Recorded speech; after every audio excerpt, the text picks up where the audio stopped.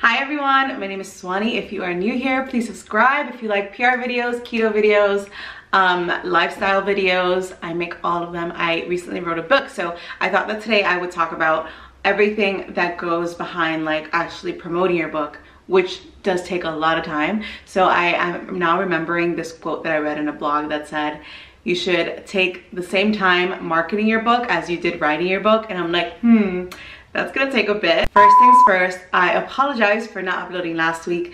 I was like launching the book and then I was also getting ready for a vacation at the same time, so there was a lot going on, but we are back now and better than ever. So specifically today I'll talk to you about social media and public relations, just because I have been focusing on that for the past ever and also heavily for the past week. So as you guys know, I've been talking about TikTok since like a year and a half ago, and how it's such an amazing platform to grow your audience because it's focused on the creator. So if you like create a video and people like it shows it to more people. So just like the algorithm, I don't really know how it works, to be honest. Like not a lot of people actually know how it works, but the way that it works is like you are able to grow your audience faster. So I've been focusing mostly on making TikTok videos, and then because Instagram is now more centered on video content, so that means that if you make reels, it'll show more people your reels versus if you just post photos, it's not going to show as many people your photos.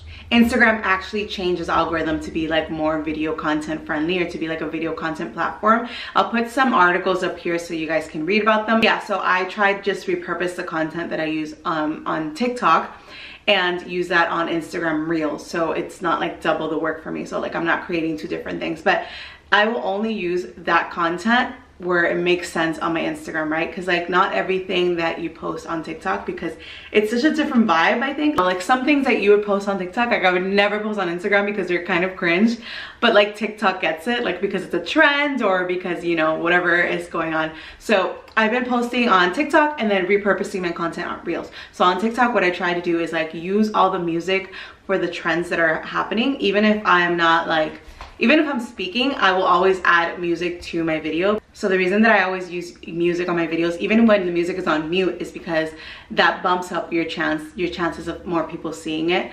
So like if a sound is trending, and even if you don't do like that exact trend, but you still use that sound, you have like more opportunity for visibility in your video, versus like if you don't add any music to your videos, which is like you don't have to add music, but if you do, then that is going to be better for you on TikTok. The second thing I do on TikTok is that I try to follow as many trends as possible. So the most recent trend that I followed was the sound that was like asking you, like people would post it as like, whenever people see me, they ask this, and then it would say, let me see the baby. And so I try to like repurpose that content to fit like my book and my book promotion.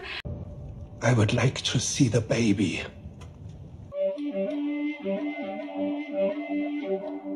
I suggest that if you have anything to promote, or even if you're just trying to become an influencer, forget all the other apps and get on TikTok, because it just moves so much quicker than everything else. I do a lot of like content about the book, and so I obviously like want to do that because I want to promote the book, but I also want to do content about just like myself and like funny videos that people like, because people don't always want to hear about the book. Like some people already bought it, or some people, you know, are not interested at all, or like don't follow me for that. So I don't want to like completely like bombard people with like book content all the time, because they obviously come to me for different things. YouTube, or to you guys, I give you all of like the background details of what's happening. So you guys get to see like my thought process behind what I'm posting on Instagram, what I'm posting on LinkedIn, what I'm posting on TikTok, like all of the content that I'm creating. You guys get to see like why I'm doing that, or like why I'm thinking about that, because that makes sense for YouTube, right? Because that's what you guys follow me for. So I try to like modify for the different audiences as much as I can, but it's only like one me, so please bear with me, because it's just like a lot of things for one person to do, but that's fine. We can do all things. So the same concept goes for Instagram. In addition to reels that I'm posting on Instagram, I'm trying to post more photos about me or about the book, or more like graphics or more like tweets that I tweet. I'm not really big on Twitter, but now I am trying to be, because it's just like really easy to kind of write a thought and then share it with people. So I feel like before I used to be like, oh, like let's design it, let's put it on Canva, and now I'm just like, okay, let me just write it and like put it onto Instagram, you know, not complicate my life by like adding an extra step. I'm not a huge fan of IG lives in terms of like watching them. Sometimes I'll tune in, or like something that I'll do is when they finish the IG live, I'll just kind of like move the like scroll around to see like what parts I'm interested in. But I found that IG lives have actually been really beneficial in promoting the books, especially with the women who have so graciously been like so willing to do IG lives with me, which is amazing, because they have their own audiences and they have their own people who have not yet learned about the book. So it's not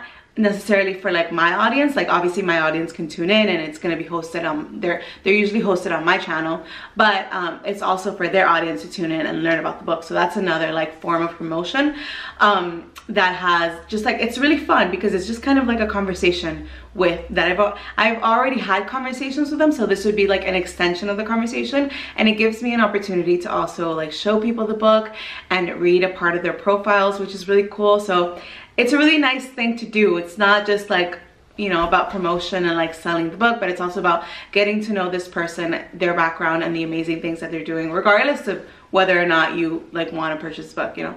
But hopefully you do. But that's like the point of the IG live. But it's also about showing, like connecting with people. Overall, that's how I'm using social media to promote the book. And just kind of like before, when I was using social media, I didn't have anything to like, I guess I just didn't have a direction because I didn't have like a goal with social media. Well, my goal was like to grow and to like obviously talk about my writing and stuff like that, but I didn't have like a specific thing that I wanted to do, right? And now I have like this very specific goal that I want to reach, and I can plan my content around it, right? So it's not, like I said, it's not just about the book, it's also about like what I'm doing, because I feel like people like to connect to the person behind, you know, the person that's like writing, the person that's creating everything. So I feel like people like, at least I like that. So I like to do whatever I like to see, because for me, promoting myself, I just kind of like get bored and get over like promoting the things that I'm doing. So if it's something that other people have done, like there's so much content within the book to kind of pull from, because these women have really done amazing things, right? So I can create a TikTok about like 3 amazing Latinas that you didn't know about, that I'm probably, you know, that I'm introducing you to. 3 badass Latinas you probably didn't know about, part 2. Mirtha Michelle is a stunning Dominican actress and poet. She wrote all of these books about love, self-love, and relationships. Carla Deras is the designer of the Line by K. So many celebrities have worn her pieces, including Kim K. I mean, just look at this dress. Melinda Solares has the job all women want. She's a beauty director at Sephora, gets to try on makeup every day. All their stories are in this book. So this is like knowledge that I'm giving people, and then like that I can promote the book. So because of like, you know, there's so much content to pull from it, I feel like I have so many ideas now, which is amazing, and I'm so grateful for that. In terms of public relations, you guys know I've been pitching the book for like I'd say about a month and a half before the pre-sales came in. One thing is, I wish I would have started a lot earlier, and then the second thing is that I couldn't have started earlier because I started as soon as I got the final PDF of the book to be able to like send it out to the editor so that they could see the actual book, even though I didn't have it in print. I started as soon as I could pitching it out to press, and that was like my active pitching, like fall book ideas, Latinx Heritage Month authors, Latinx Heritage Month books. Because Latinx Heritage Month started in September, I really wanted to do the pre-sales in September because I thought it all made sense with the timing. So timing is also something very important to keep in mind when you're promoting in PR and when you're marketing whatever it is that you're doing. So for this, I thought it was very, it just made a lot of sense to do it during this month. Right now, because I've already launched it and because pre-sales are already live, what I'm doing is more of like passive pitching. I don't know if that's a term, but that's what I call it. And I'm gonna insert a clip that will let you know what that is. Alright, you guys, so what I have been doing to pitch, aside from like the pitches that I've already sent out, which have been many and plenty, is that right now, today is the start of Hispanic Latinx Heritage or Hispanic Heritage Month. If you like just look at who is covering that, or like for example, this person at CNN just covered why Hispanic Heritage Month starts in the middle of September. So right now, like, it would be a great opportunity for me to say, hey, I loved your article, I learned this, it's so great. I have this book in case you want to consider it for coverage. So that's just kind of like how you can target people like as you go. Like it'll take me like 5 minutes to send that pitch because I already have it like written out, but it's just something that I do like just consistently if I see something that I think a journalist is covering, that it would make sense for me to pitch them my book. So that's what I've been doing. But I've also been like actively pitching, and I've also been seeing everywhere that journalists are now looking for gift guides. So that would mean that I would pitch them my book as like a gift guide idea. So the PR side of things takes a lot of work. It takes a lot of like energy to think of it, and then to like pull lists and to connect with journalists individually, to send it out. Like it's a whole job. Like people have whole jobs for this. I know, because I worked in PR. So it's taking up a lot of my time, but I think it's also something that's really worth it.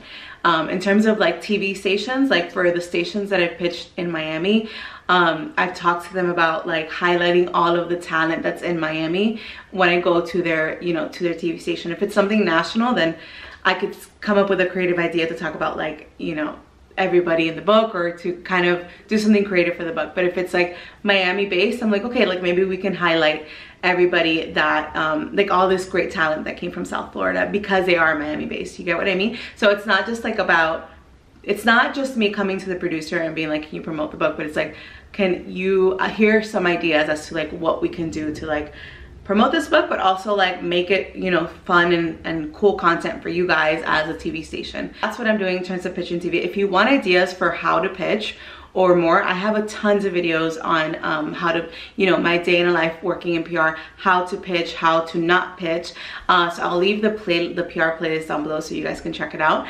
But essentially that's like the gist of it. There's a ton that goes into marketing a book. That's the tea, that's what's going on. It's a whole lot of work. I do want to do a YouTube video where I kind of like walk you through everything throughout the week. It's just really difficult to do that, because if I'm focused on one thing, I just want to focus on that thing and make sure that that thing is like 100%, right? So it's like if I'm filming, it's kind of different. And then also like sometimes I'm just not ready, like my face like looks horrible, or I'm in my pajamas, or I just didn't put makeup on, so like I don't really want to film. But I'm gonna try really hard next week to do like a week, so I can walk you through every day of, you know, what it's like and what I've been doing, so you guys can see. So I want to say thank you for anybody who purchased the book, for anybody who has shared any content or supported me, has said nice things to me, has just like emailed me or reached out about anything. I really appreciate that. Like literally that's what keeps me going. So thank you for your kind words and your good energy, and I hope that you got something from this video. I hope you enjoyed it, and I hope you learned something from it, and I will see you back here next time.